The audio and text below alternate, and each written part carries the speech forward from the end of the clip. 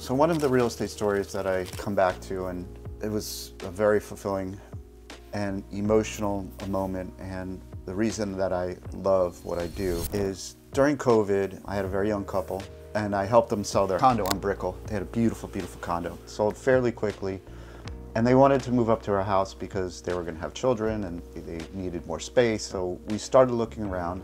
And again, goes back to what I've been saying, you have to be open with your agent, because I gotta try to put all the pieces of the parts together, try to figure out what's the best neighborhood, what's gonna work for you, and how I'm gonna get all your needs and wants to fit into place. It's a puzzle. So we looked around, we did different areas, and then we finally found an area and then called a project. There was a new project, some single family homes. It wasn't very big. They said, you better come quick because we're selling out fairly fast. Beautiful project, very well done.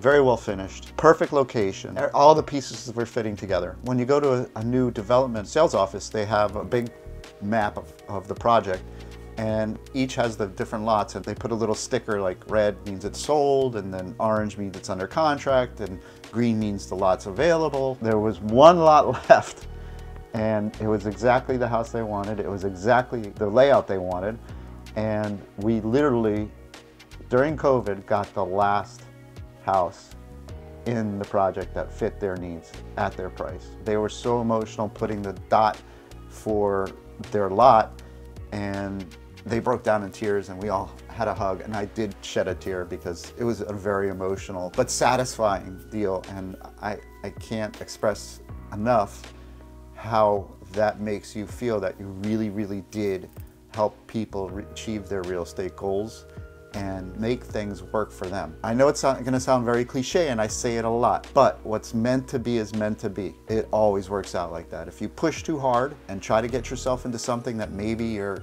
overextended and maybe it's not for you, or you really want it but some issues have come up, back out. Don't get emotional. That's my advice for today.